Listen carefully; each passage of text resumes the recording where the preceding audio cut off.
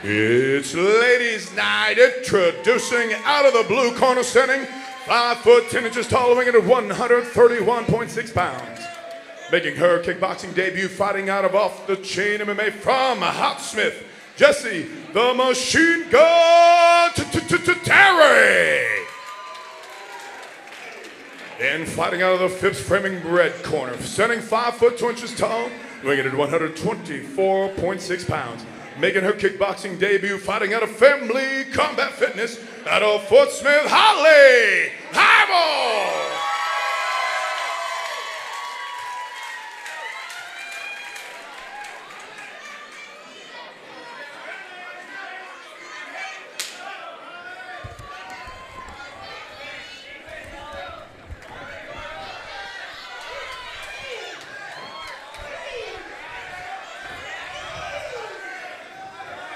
So right away you could just see the height's different, the length's different. You see Holly trying to come in, get to the body, and the machine gun punches are going, man. She's probably landed 14 punches already.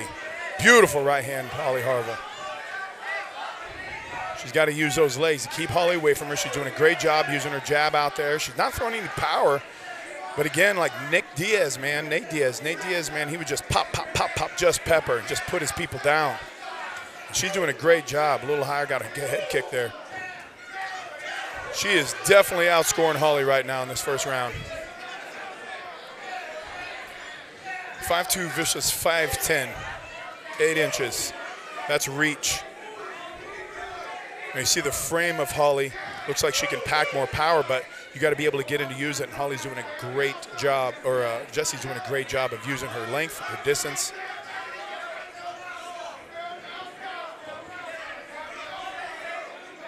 She's not even loading those punches. I mean, she's just literally going 1-2, 1-2, 1-2. Machine gunning those arms out there. 1-2, 1-2, 1-2, 1-2. Holly's got to move that head. I mean, she's not even turning her shoulders. Jessie's not moving her hips or her shoulders. If Holly would just move her head out of the way and counter with the right hand like she already did once, she's got the power to do it. She's just getting peppered.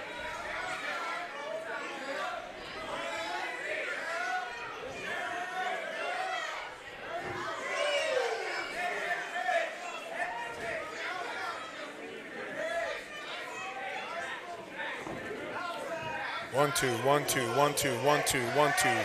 Bop, bop, bop, bop. I used to pick a Mortal Kombat character that did that with his arms. She's just running those straight down the pipe. Holly, move her head out of the way. There's a roll, duck under. Counter, she's got to go to that girl's ribs. I don't have a dog in this fight. As a fan, you know, being a coach, being a former fighter, professional fighter, being a commentator, you know, I look at both strength, weakness, and still fighting for a fan. Come on, punch her in the face.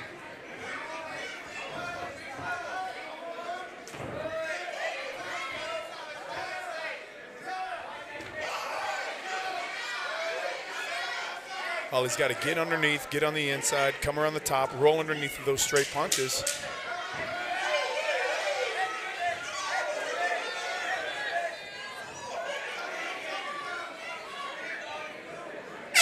That is round number 1, and that is definitely a dominating round for Jessie Terry.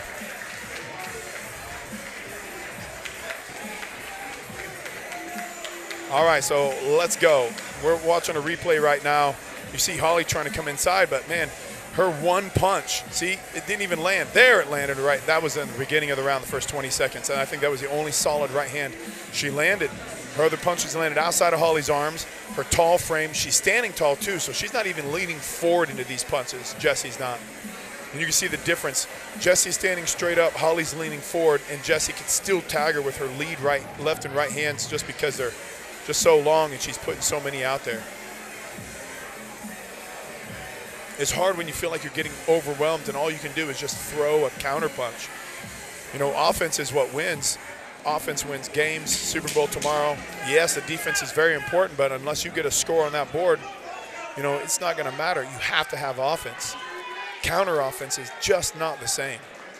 It's still effective, but you got to, you know, we have probably 100 punches to 20. connected punches in that round. And there she goes, just fire straight out. She ate a right leg kick, and she just followed it by 4 punches. 6 punches.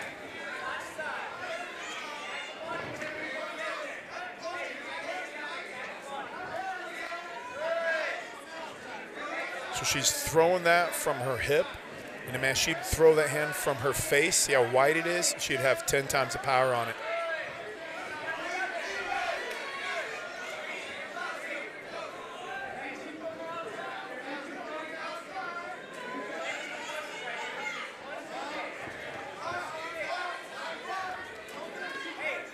And Holly's taking those punches like a champ, so trying to fire back. It's just making up that 8-inch reach difference in height. And that's, you know, I don't know what it is with the wingspan or the length of the legs. That's, see there, she slipped her punch and was able to come inside, but she wasn't able to capitalize on it by going to the body, coming back to the head. You know, it's truly a volume game. There's her one right hand, but she's not landing it with her hips. She's putting her arm up there. She pivot. You know, I'm always for the underdog. Like Levi in that last round. We're round 2 of round 3 of 3-round battle in the fourth battle fight of the night. Holly Harvell versus Jessie the Machine Gun Terry, and the machine gun is loaded. She fully extended that leg side kick and didn't even touch Jessie. That's the reach difference.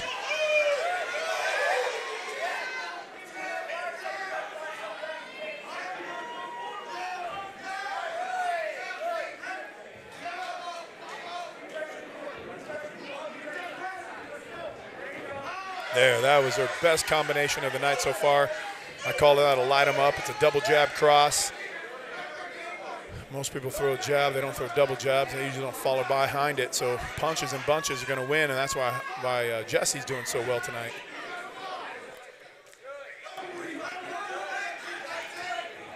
Hope you're enjoying this fight. We're over halfway through this half of the battle.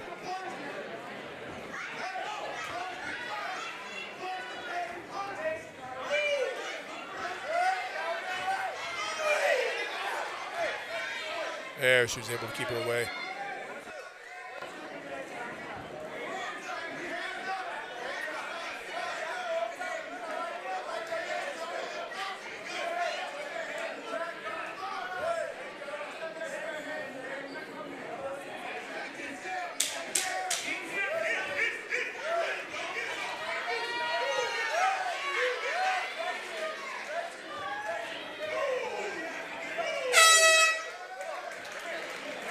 A little blood coming out of Holly's nose. That's just because of the volume of punches that the machine gun is throwing at her. She's got 2 rounds in. She's won both rounds. Juan's running over there with the chair for Jessie to sit those long legs down. Come on. Let's go, coach. Holly just sat down. All right, game plan time. What would you do if you were Jessie? Exact same thing?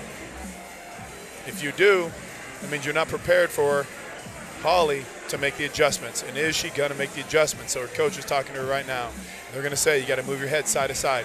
You gotta be able to come in, close a gap, close that distance, and be able to counter. Now this is where you get a swing to the fences. It's the last round. Can she catch her with that hook?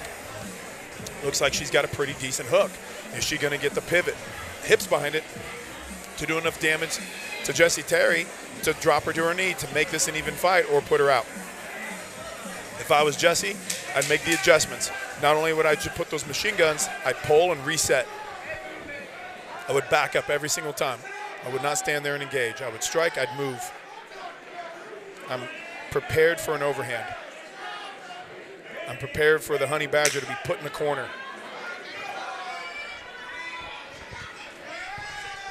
See how she keeps coming forward? She's coming. There is a right hand. That's how she's going to get caught. There's another right hand. I didn't say I told you. I'm just saying. So Jessie needs a machine gun and back up. Reset. Holly needs to slip left, slip right. She always comes forward with that left hand first. I don't think I've ever seen her lead with a 2.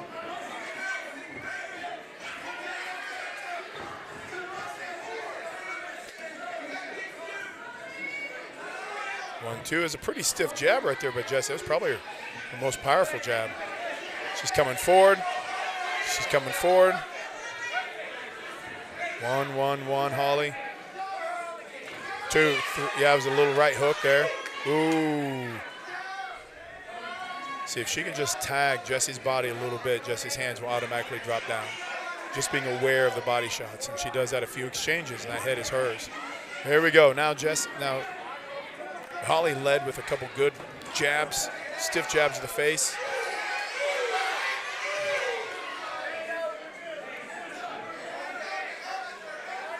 Hardest thing to do is punch somebody when they're punching you. That is the cover, the roll, the catch. I will tell you, what I've liked about this more than anything so far is the fact that not a single one of them is clinched up with each other. Man, I can't tell you how many boxing fights I'm training our guys for lately. And we put the volume on these guys, and they just want to grab and clinch. And she didn't clinch there. She threw her counters and circled out of the corner. These girls are here to fight.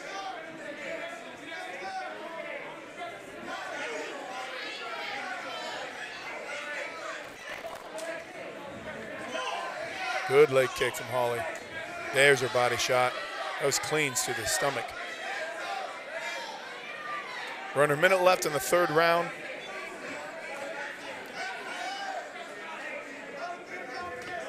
Another good, powerful leg kick. See a little redness on the side of Jessie's leg. You just got to have more of those in volume. Go to the belly again, go overhand to the face. I'm just really surprised Jessie hasn't taken that one body kick. She throws that right leg to the body. There's a lead left leg to the body. Not one time she come up to the head, because you see Holly's hands drop down and block those body shots. Her head is fully exposed.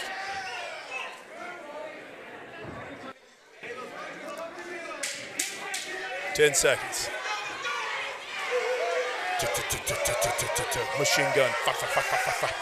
She's locked and loaded. She ain't stopping. That's it. That is 3 rounds to none right there. I'm calling it Jessie Terry, unanimous decision, even though we got to go to the judges, and I haven't trusted these fools for about 30 years, so we'll see.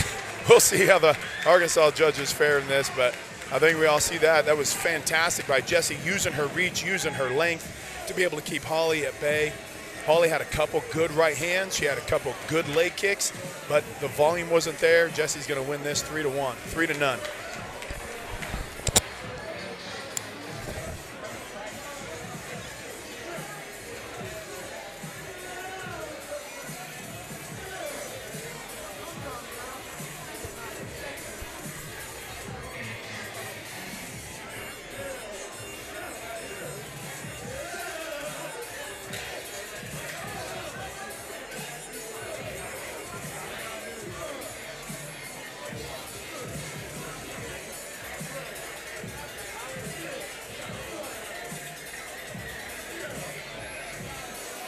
Ladies and gentlemen, did you enjoy that war? That what you were looking for?